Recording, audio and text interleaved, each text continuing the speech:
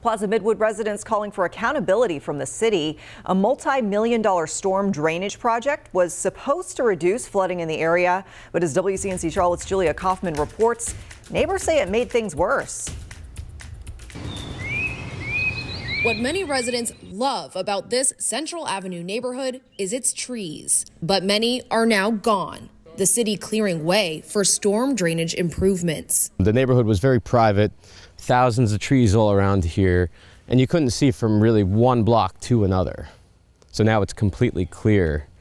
So it's sad. The project widening this creek running through the neighborhood, concerning homeowners nearby. It's only a couple of feet off of the back of my home. Any and all erosion is going to kind of come into my property. Neighbors Liz and Adam say the lack of trees is now making flooding worse when it rains.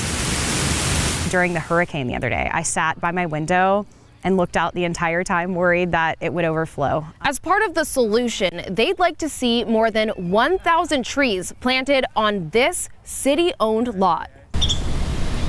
The city's stormwater services responding to concerns, saying, quote, stream stabilization often requires removal of vegetation, including invasive plant species, and trees along the stream corridor. In their place, 6,000 small trees called live stakes are being planted in the creek. A spokesperson says they'll take time to grow, but the long-term result will improve water quality and reduce erosion. Residents are hoping city leaders will help them preserve Charlotte's dwindling tree canopy in their own backyard. In Plaza Midwood, Julia Kaufman, WCNC Charlotte.